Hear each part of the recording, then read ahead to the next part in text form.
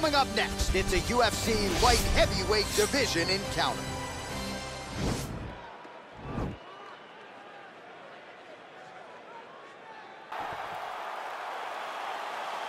Ready?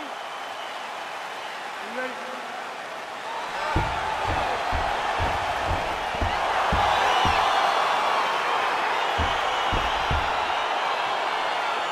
All right, so here we go with round one. Seems to be a situation in which he wants to do everything in his power to keep this fight on the feet. He appears to have a lot of advantages at distance. We'll see if he can get it done tonight. Yes, he has all the advantages because we don't see many specialists anymore in the UFC.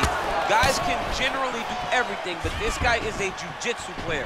He wants to get the fight to the ground and start to weave his web of traps to try and find a submission.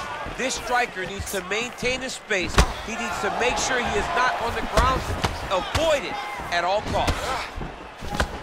Well, perhaps a sign of things to come as he lands a kick there. Nice kick landed by the judge.